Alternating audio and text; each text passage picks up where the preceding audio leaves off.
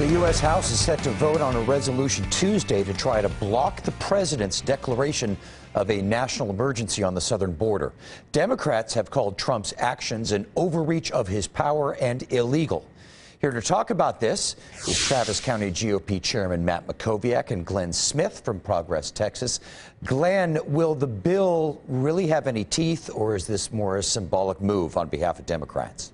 Well, it's full of teeth, and it'll pass the House. Its fate in the Senate is uncertain and probably unlikely, given over the weekend that several Republicans indicated that they'd go ahead and vote against it and hang with the president. It's too bad, because the constitutional issue is at stake here on the powers, the separation of powers and the checks and balances and Congress's power of the purse, which Trump wants to take away for his vanity project on the border, which is not about security, and it's not about drugs, and it's not about anything. But it's like a haircut for the president. He wants to look good, so he wants to put up a wall, and he's willing to change the Constitution of the United States to do it. Okay. So I hope senators will reconsider.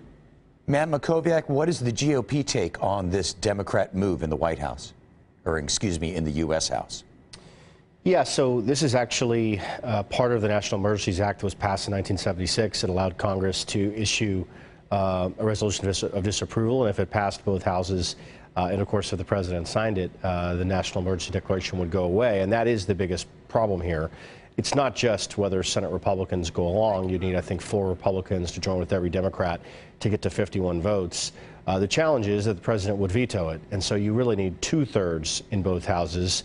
That would require 20 Republican senators and a huge number of House Republicans. So the bottom line is that this resolution actually does have teeth, in the sense that it would make a difference if it did pass and if it became law, but it's not going to happen. The only question is whether it gets to 51 votes in the Senate. My guess is it comes a vote or two short, but we'll see.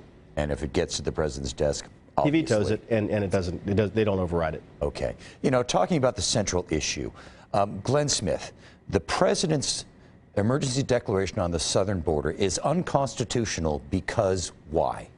He doesn't have the power to appropriate or reappropriate money already appropriated by Congress. That right is limited to Congress exclusively. The power of the purse is Congress's, not the executive branch.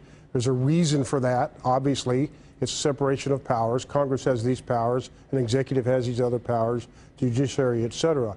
He wants to change that. That'd be a radical change.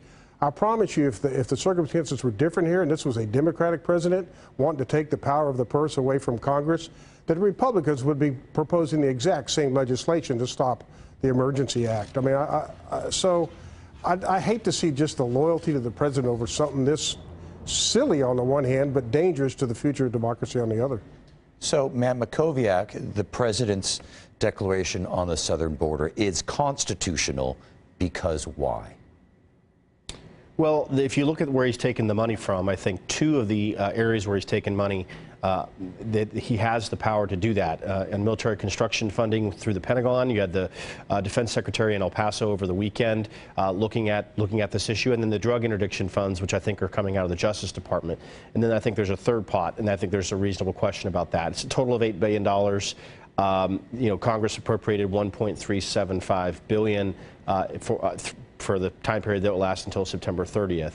So look, I just think since it has to do with the border, which is a federal responsibility, and because there's a national security justification here, I think that he's going to have broad latitude. But we'll see. The courts are going to rule on this. You had, I think, 16 states joined together to sue, including California. We'll have to see if those states can get standing, since Texas was not a party to that lawsuit. So there are some legal questions going forward. Okay. There will be more to come on this one. Glenn, Matt, thank you both very much. Thanks. Thank you all.